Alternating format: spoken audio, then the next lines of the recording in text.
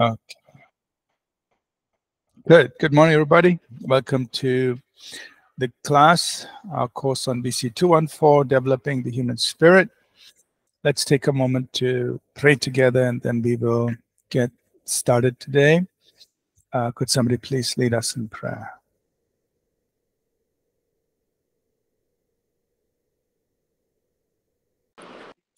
Let's pray. Dear Heavenly Father, we come to you under the name of Jesus. We thank you for this day. We thank you for the beautiful class we are about to have. God, we pray that you will help us to open our mind and heart and listen to the deep truths that Pastor is teaching us so that we can develop our spirit, Lord, so that we can live a life that glorifies you and we can be a blessing to others. Be with us and guide us throughout the session. Give us the good Wi-Fi connection that we need for this section, Lord. Be with us.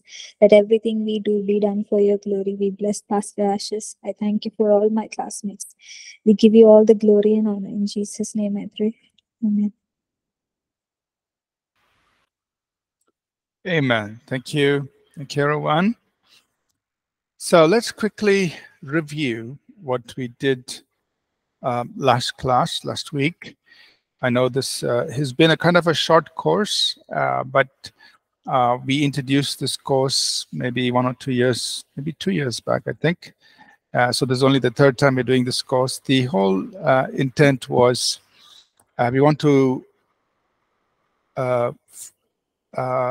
really emphasize for all of us that we have to develop our spirit man, right? And that's one reason why we are here in the Bible College.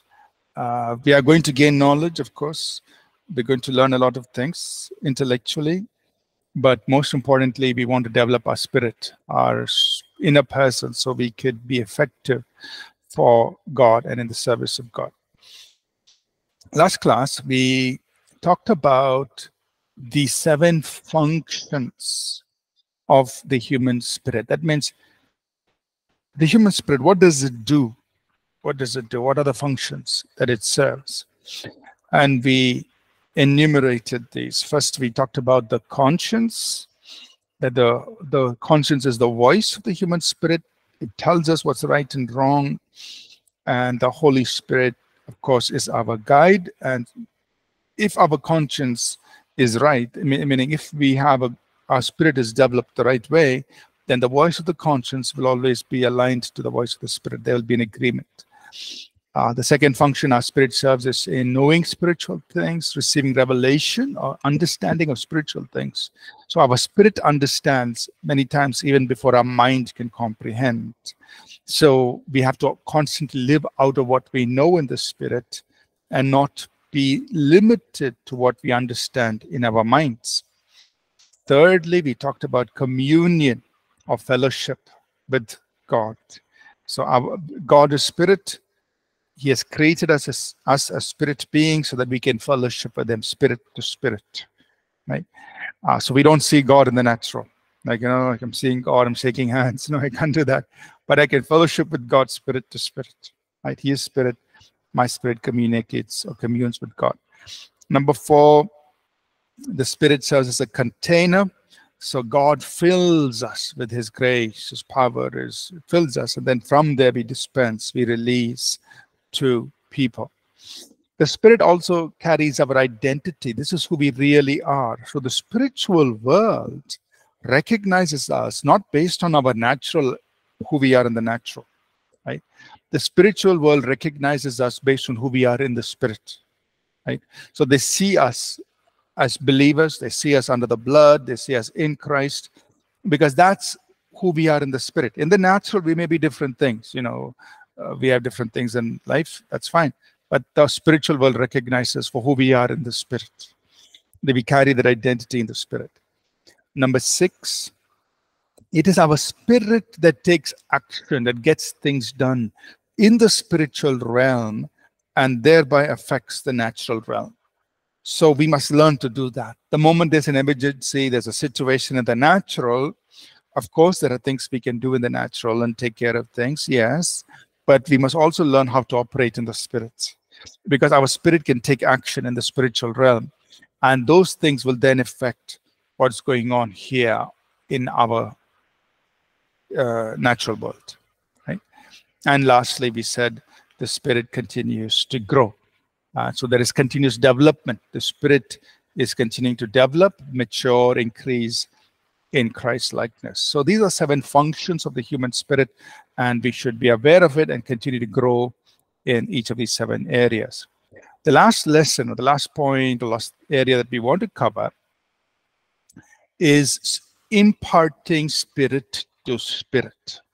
That means, just as in the natural, if you think about it in the natural, you can have, athletes can have coaches, students can have teachers, so in the natural, there is some impartation of knowledge or experience that happens in the natural. So also in the spiritual. So we can impart spiritually to other people, and we can birth and nurture spiritually. So we must understand that there is the possibility of spirit to spirit impartation or sharing or giving into other people's lives. So, for example, in 2 Corinthians chapter 3 and verse 3, the Apostle Paul is writing to the Corinthians, and he tells them, you are a letter written by us, written not with ink, but by the Spirit, written not on tablets of stone, but on your hearts. So he's saying, you are a letter that we've written. So imagine he's telling people, each one of you, you're a letter we've written. Okay, what's he saying? And then he explains, so it's not a letter that we've written with ink on some stone or some paper. It's not a natural letter, but you are a spiritual letter. We have written by the Holy Spirit, and we have written it in your hearts inside. So you can think about, that's what ministry is. When we are ministering to people,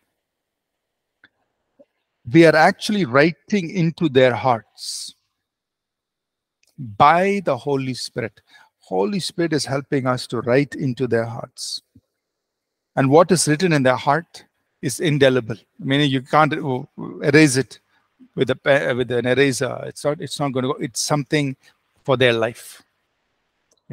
So that's an example where we can impart into people's lives, into their very spirit, but it is empowered by the Holy Spirit. The Holy Spirit is the one who helps us do that.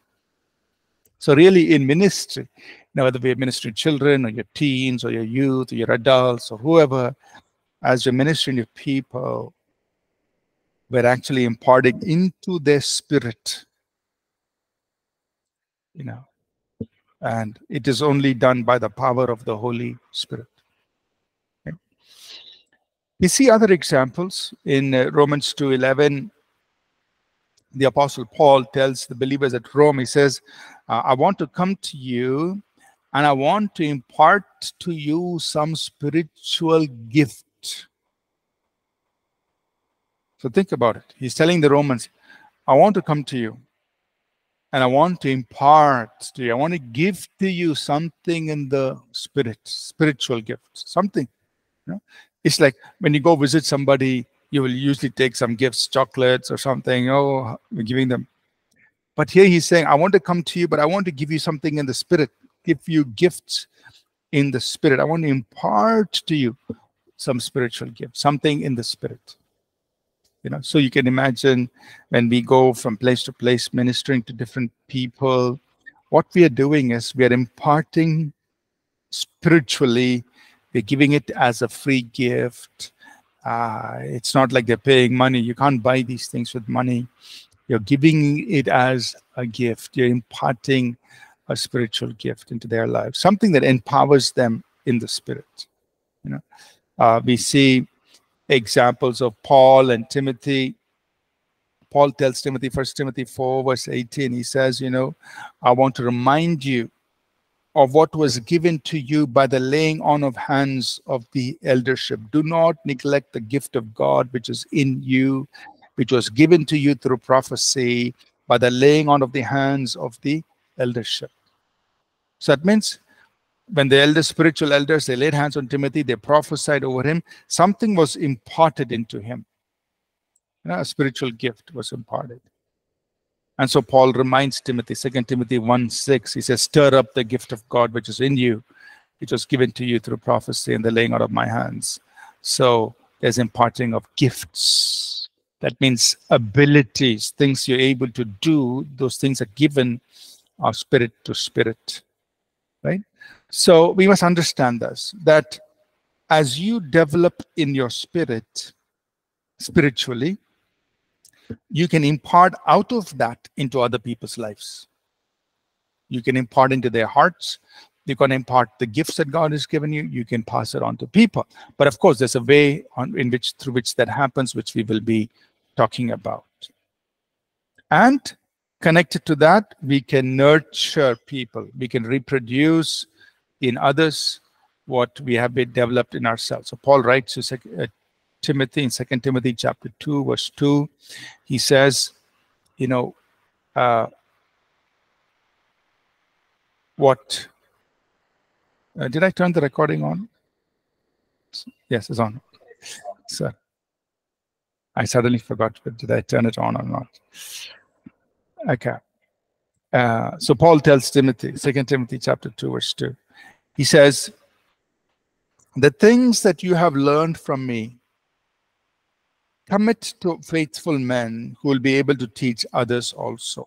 That means he's saying, Timothy, what I have given to you spiritually, you pass it on to others and tell them to pass it on to others. So there is this whole transmission of spiritual things and the nurturing of spiritual things that is happening. Right? So as Paul has grown in the things of God, he's passed it on to Timothy, and he's saying, Timothy, you pass it on to others and tell them to pass it on to other people as well. So one of our goals in developing the human spirit and growing strong spiritually is so that we can impart to other people spiritually. Right?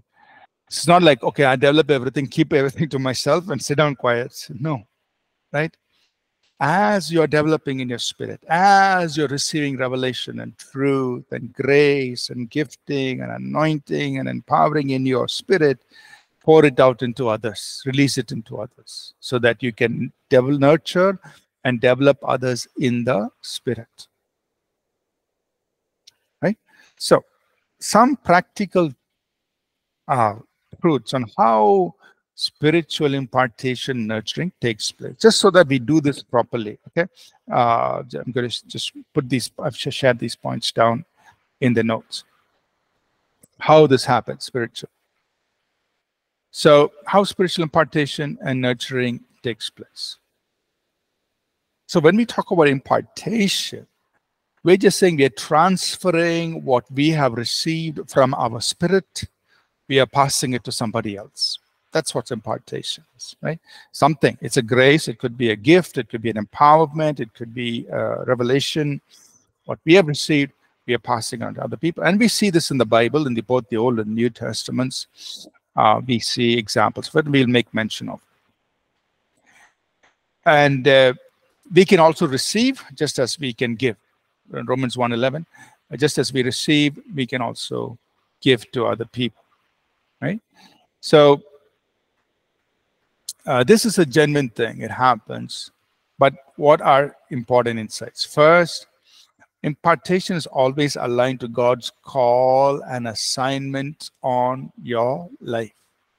So when we talk about impartation, which is especially the impartation of grace and gifts, it is always aligned to the call of God, because God is not just, okay, I will simply impart grace and gift and you do nothing with it. No, it's always given in alignment to the assignment that God has for your life and the call of God on your life.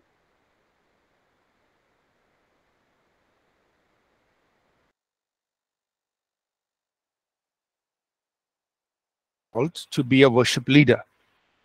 And I worship God personally, privately, but I don't go up in front of people. I can't lead them in worship. So there's no point in me going to unless God gives that grace and gift, right? So there's no point in me going to some person and saying, who's a great worship leader, anointed worship leader, and say, please place your hands on me. I want a double portion of your anointing. I want to become a worship leader. Well, that's not going to happen, because that is not the call and assignment of God on my life. If it was God's call and assignment on my life, yes, there will be an impartation. There'll be God can impart into my life the grace and gifting He's put on that person. But when it's not part of God's call and assignment for my life, definitely I can have that person just pray a general prayer for me. But the impartation of the grace and gift is not going to happen, because it's not aligned to the call and the assignment on my life. Right? So God is not wasting this, right? There is a purpose behind all of this. So we must understand that. Secondly, impartation often takes place in a measure. The normal that we've seen, that you can see in Moses and the 70 elders, Moses and Joshua, Elijah and John the Baptist, is there was a certain aspect of what the person carried which was given to the other person. So when Moses, when the anointing of God was taken up from Moses and placed on the 70 elders, they didn't become, all 70 of them didn't become like Moses. Right? No. There was a certain aspect which was the grace and the anointing to judge the people or to lead the people in a certain degree. That was given. So they could then sit and take care of smaller groups of people. So that was imparted to the 70 elders. They didn't all become, like Moses, the prophet. Right? So there was an impartation, but it was given to them in a measure to do what God had called them to do. When Moses laid hands on Joshua, Joshua didn't go and start doing all the wonders that Moses did. He received a measure, which was specifically the wisdom of God to lead the people into the promised land. And then, of course, God did some signs and wonders through Joshua, but not in the same way that He did through Moses. So that we can say there was a measure given to Joshua, but not everything. Joshua did not become a copy of Moses. He did it. He had a different assignment, and he fulfilled it, and God imparted into his life. You think of Elijah and John the Baptist. The Bible says John the Baptist came in the spirit and power of Elijah. But John the Baptist, there is no record of him doing a single miracle. Elijah did many miracles. But the Bible says John the Baptist came in the spirit and power of Elijah. So that means there was only one aspect of the anointing that was imparted to John the Baptist, and that was to turn the hearts of the people to God. Just as Elijah, through his ministry, the people were saying, the Lord, He is God, the Lord, He is God. Similarly, John the Baptist turned the hearts of the people to God. That was the measure, that was the impartation or the transfer that happened. Right? So we must understand that in transferring, in imparting, it's always aligned to the call of God on the person's life, and there is a certain measure, a certain aspect that is imparted. It's not everything that's given. Yeah. The third thing is this, that whatever has been received through impartation has to be nurtured and developed. That means you don't impart something in its mature state. You impart something in its nascent or in its initial state. And that gift and the grace has to be developed and nurtured. That's what Paul is telling Timothy. Timothy, don't neglect the gift that's in you. I want you to stir it up. I want you to exercise it. I want you to make use of it. Don't leave it dormant. So Timothy received an impartation, but he had to nurture and develop it. So everything received through impartation has to be exercised. It has to be nurtured. It has to be stewarded. It has to be developed. Number 4, you can go beyond what was imparted. That means we are not limited to the impartation we receive. The impartation is like a seed that's sown into you. Now you can develop it. You can increase it. You can increase in measure and in realms. You can go beyond what was received, because it depends all on how you develop it and grow in it. Number 5, you can receive impartation from more than one ministry of God. Some people say, okay, you can only receive from one person, only from your spiritual father, and all of that. All that is not supported in scripture, right? God can give to you. He has raised up so many men and women in the body, obviously to impart into the lives of his people. So we receive impartation from multiple servants of God, multiple people of God. As God brings them into our lives, we can receive. Number 6, there are 2 important factors that determine what we receive through impartation, which is our hunger and secondly, our assignments. That means we must be hungry for that kind of grace and gifting and pursue that intensely. And second, it must be aligned to the call of God on our lives, right? So both must be there. If I'm hungry and I'm eager for something that's not aligned to the call of God, that's not going to happen unless God has that as part of his calling on my life, right? So both these things have to be in alignment. The hunger for it and the assignment of God on our lives. And God can at times sovereignly impart that. He can initiate that impartation. Sometimes when you're not even thinking about it, somebody comes, lays their hands on you and imparts something. Yeah, God can do that.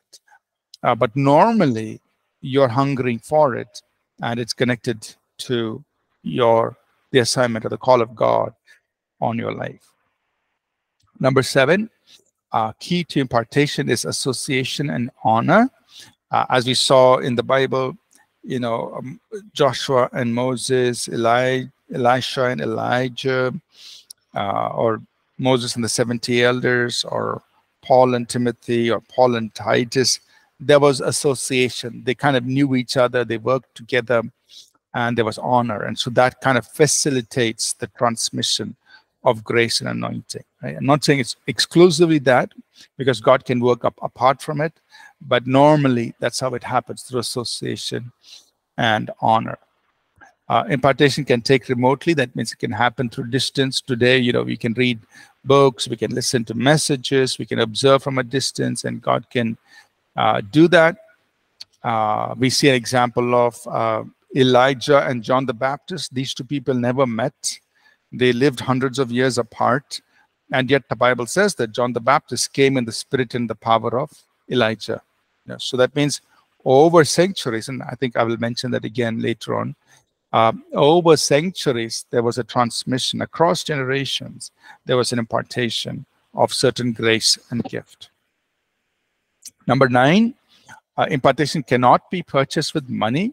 And I just want to emphasize this, because sometimes people say, you give an offering and you'll get my anointing and all that. That doesn't happen. You can give as much money as you want. That will not make the anointing come on you, because this is a gift of God. This is a work of grace. And sure, you can partner with people. You can, be a part of what they're doing by giving financially, but you cannot buy their anointing or buy their grace or gift through money, right? And that's made so very clear for us that in Acts 8, Simon the sorcerer wanted to buy the grace to impart the baptism of the Holy Spirit, and Peter rebuked him. He said, your money perish with you. So we cannot buy spiritual things. Number 10, a double portion can only be received from God. That means no man can give beyond what he has. So if you want more than what a person has, you'll have to go to God, because everything we receive comes from God ultimately. So remember, in impartation, you're not receiving from the man, you're receiving from God through the individual. Right? The individual is only a channel. But if you want more than what the individual carries, then we have to go to the source, that is God himself. Right? So a double portion can only be received from God, because everything we ultimately receive will come from God himself. He's the source of the grace, the gift, the anointing. And the last point is this, that impartation can take place across generations. So, John the Baptist, he walked in the spirit and power of Elijah. They never met. There were generations in between them. But God determined this was going to happen. And so it did happen. Can God do the same thing today? Yes, of course. That God can raise up people today who may walk in an anointing or a certain grace or a certain gift that somebody many generations ago walked in similar manner. But that is a work of God. And, it's not something that we dictate, but that's a sovereign work of God. So keep these thoughts in mind when we talk about, imparting into people's lives. This is how impartation happens. This is how we can give into their lives. So as we associate together, as we work together, there's an impartation that takes place. We receive, but it can, it's according to God's plan and call. We can't force something into somebody, So it doesn't mean that everybody's going to be a carbon copy of the person who's doing the impartation. No, it's going to be always according to God's call and God's plan for their lives. Let me pause here and see if there are any questions on this subject. And then after this, I will do a full review of the course. Any questions on this, on nurturing and impartation? Go ahead, Jeffrey. Oh, go ahead. Yeah. So once it happened with me, a person genuinely came and he wanted to pray for me. And then he suddenly started saying, I'm imparting everything to you. But then, I mean, I didn't think about it later, or I didn't feel anything, or I didn't even think like that's the prayer that I kind of needed or something. Like, I didn't, I was not even thinking about getting his gifts into me or something. So, I just want to know, like, is it really nice or good to go to someone suddenly and then say, like, I'm imparting all my gifts to you? When I was standing and listening to his prayers, I was wondering why he's doing all these things. Yeah, that's what I wanted to know. Is it really good, a good way to approach someone like this? And then suddenly say, I'm imparting all my gifts to you. I'm imparting the grace. I'm imparting the power and stuff. I felt very different that day, but then, yeah, I just want to know. Yeah, so the answer is two things, right? One is, was the Holy Spirit genuinely leading him? And was God really in it? Or was he operating purely, was the person operating purely out of their own mind?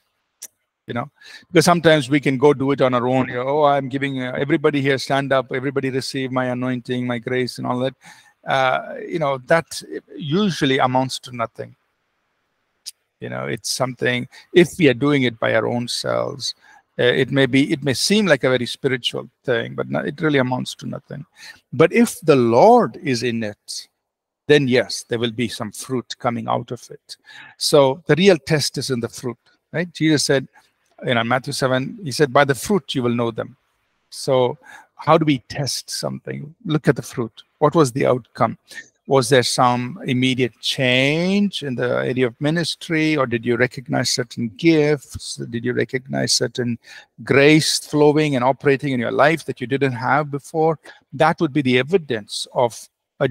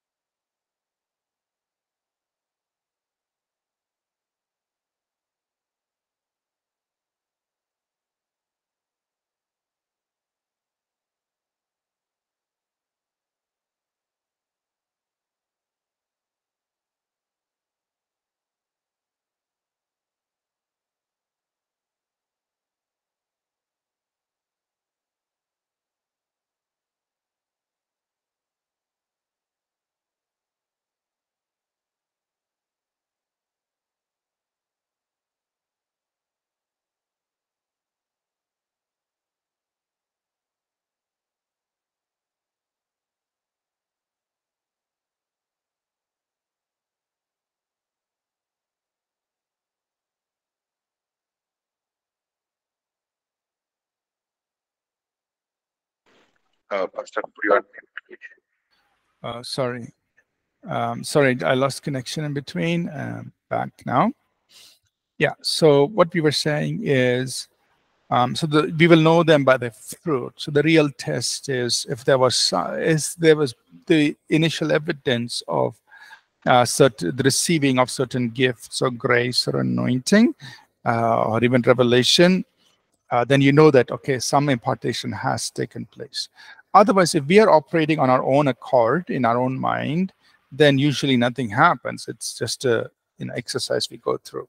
But if the Holy Spirit has led it, if the Holy Spirit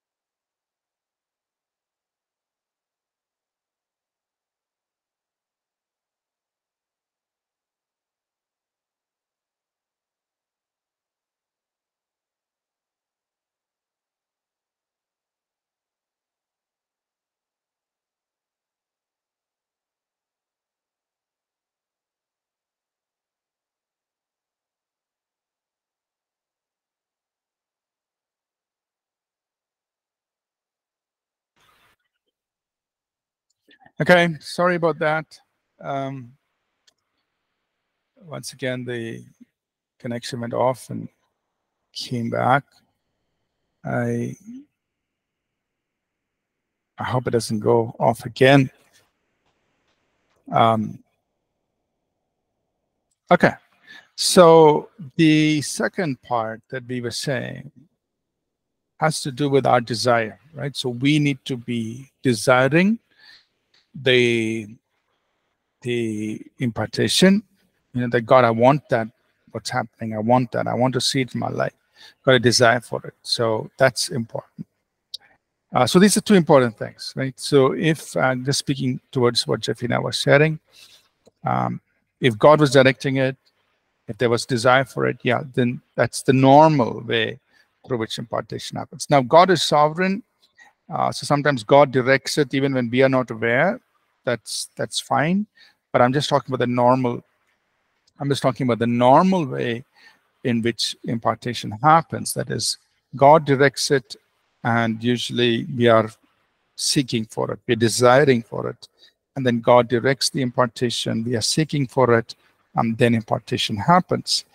But God is sovereign, so sometimes when we are not even aware or not knowing, God can direct and impartation can happen, but usually the evidence will be there, the fruit will be there, that something is beginning, something has changed in my spiritual journey, either in terms of the grace or the gift or the anointing or the revelation. Something has come up in my life. That means I know impartation, something has been given to me in the spirit. Okay, sorry about the interruptions.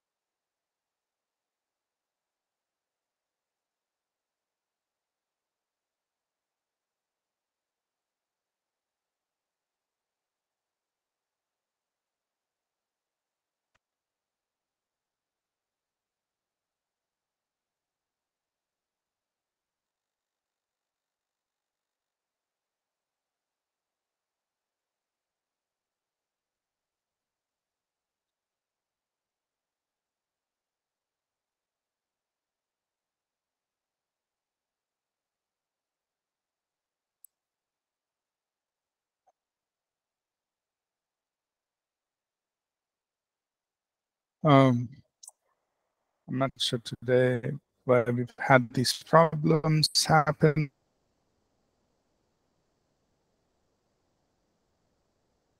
To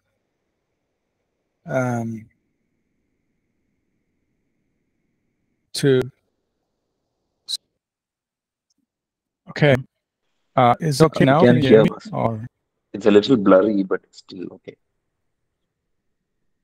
is it? Yeah. Okay. All right. Okay. So let's try to see if we can make progress today. Otherwise, we'll meet again. Is there any other questions that any questions that anyone would like to ask? Hopefully, this connection won't go again. But let's see if there any questions. Pastor, I had a question regarding impartation. Would it be possible for demonic powers also to be imparted if the man of the person who is operating the gifts, who is imparting, is operating under the influence of the enemy? Just wondering because sometimes people initiate themselves to come forward and impart and say, give money, take and stuff. So would it be possible to happen that way also? Yeah. So in theory, so we look at the full picture. In theory, there is a possibility that if a person is operating under familiar spirits, so let's say there is a believer, a man of God, whatever, and certain areas of his life are not right. Right. So that means in that area, he's actually given room to familiar spirits. So he may be a believer operating under the Holy Spirit in certain aspects, but in other aspects, he's operating actually under the influence of familiar spirits because he's accommodated that. And that's possible because in those areas, he would have compromised and is given room to familiar spirits. Now, when that person lays hands and prays, if the person is compromised in that same area, then it is possible. I'm saying theoretically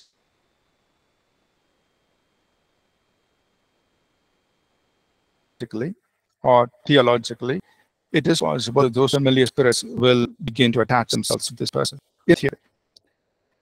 So, example, let's say pornography is a weakness in his life, and he's given room for it. He himself is in bondage to pornography, which means in that area of his life, actually, unclean spirits have him captive. He's weak, and they are actually operating in his life in that area. If he lay hands on praise for somebody who that person also has a weakness for pornography, then it's an open door where these familiar spirits can accommodate and begin to affect this person, and his weakness will be worse. I'll just give an example. In theory, this is possible. But as believers, when we go forward to have hands laid on us, we have no idea. We may not know anything about that pastor, the preacher who's laying hands on us. We don't know about his personal life. We don't know what are his areas of weakness. So what do? We make sure that we ourselves are under proper standing before God, that we are walking in faith and love and holiness, and with our life in proper submission to God. That means we will not be affected even if that person has a certain weakness. So my life, if my life is all covered, let's say that past person laying hands on me, he's anointed, and I'm going to receive of the anointing on his life. Let's say in his certain area, there are certain unclean spirits operating. But if I keep my life covered, the doors shut, I'm not going to receive, or I'm not going to entertain those unclean spirits because I've kept the doors closed in my life. But I can receive of the good things that are in his life, which is the grace and the anointing, the gifting that God has put in him. So that's how we should operate. That means before we go to receive, make sure we're closed, we're covered, we're focusing on the right thing. We can receive, and we can receive the good things and not of if there are any negative things. Is that okay? Did I answer your questions? Yes, Pastor. Yes, Pastor. Pastor, also in 1 Timothy 5:22, do not lay hands on anyone hastily, nor share in other people's sin. Keep yourself pure. Does this also imply when we impart to others, or is it just appointing people as leaders? But it also says that nor share in other people's sin. So could you share some light on that? Yeah. So the context of 1 Timothy 5 is really about, when you go back a few verses, Paul says, against an elder, do not receive an accusation except in the mouth of 2 or 3 witnesses. So the context is eldership. Then he says, those who are sinning, rebuke before all, that all may fear. That means if an elder is continuing in sin, then you have to publicly rebuke him, because he's an elder. He's got responsibility of the people of God, and people of God are watching him, and you need to publicly expose his wrongdoing. Then in that context, he says, lay hands suddenly on no man, and do not be partaker on other men's sins. That means do not hastily appoint somebody into eldership, because if we appoint somebody in eldership, we are actually participating in their wrongdoing. If we're like, we in English say we're becoming an accomplice to their crime, because we are endorsing their wrongdoing by actually laying hands and appointing them to a place of leadership if they are continuing in sin. So that's the context. The context is eldership and how to deal with the sin of the eldership, and not to appoint somebody to eldership if they are actually doing sin, living in sin, because then we actually become accomplices to their sin by endorsing them and putting them into a place of leadership. So in that context, it says, lay hands suddenly on no man, and do not be a partaker of their sins. Keep yourself pure. Right? So in that context, so we don't want to. It's not like I lay hands on somebody, their sin begins to affect me. Lay hands on somebody and endorse them. Yeah, I don't want to. Yeah. Good. Thank you, Pastor. Yeah, welcome. All right. So in this course of through what we covered, and I've given full course notes, so I encourage you to read through it. And I feel there's a lot more in scriptures that we need to dig out and explore, and hopefully as I go along and I keep learning more, I'll put it into a book and share it, and of course try to apply it to my life and share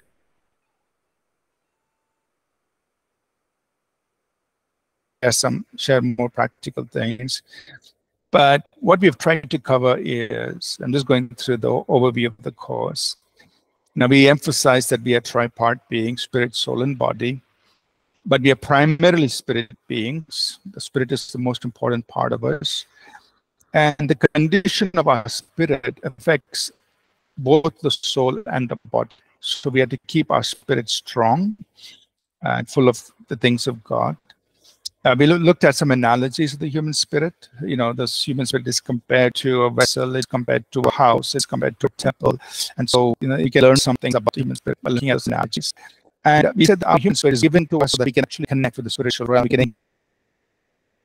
So even though we are living in this natural world and we spend so much of our time with the natural world, we can actually connect with the spiritual realm and engage in the spiritual realm through our human spirit.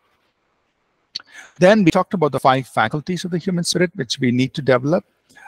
We talked about seeing, hearing, feeling, smelling, and tasting. We need to continue to develop these faculties because they enable us to see and experience spiritual things, what God is giving to us.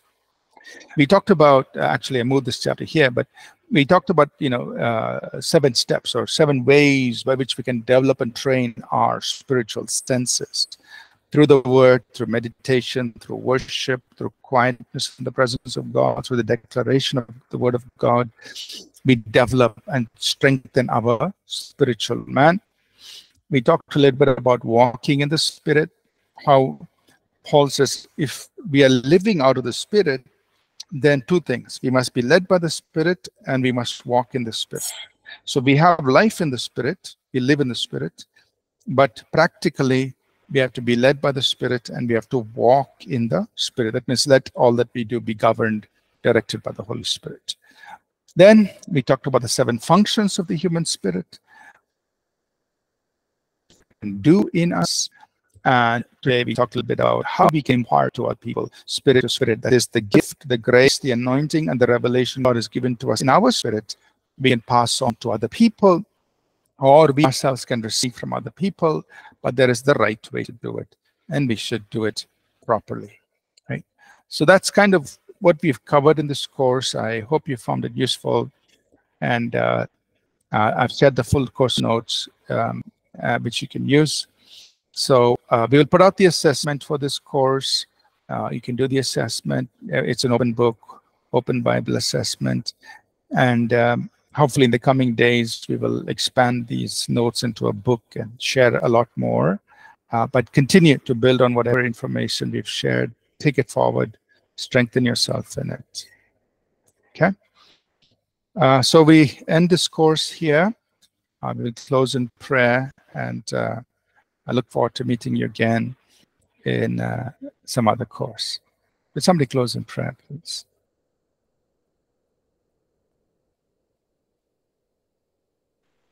Lord, we thank you for this time of learning. We pray, oh God, that everything that we have learned through this course, we'll be able to apply this in our lives and help us to strengthen and work on our inner man, and be in constant touch with your Holy Spirit and to develop our human spirit, oh God. We pray that we would see the change even in our personal life and also the ministry that each one of us are involved in. Pray and thank you for this course, God. Thank you for Pastor. Thank you for all that you have learned through these weeks, oh God. We thank you in Jesus' name. We pray. Amen.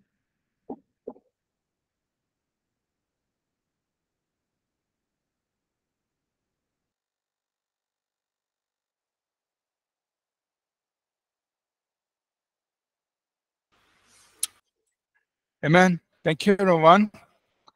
God bless you. Thank you, Pastor. See you again soon. Bye now.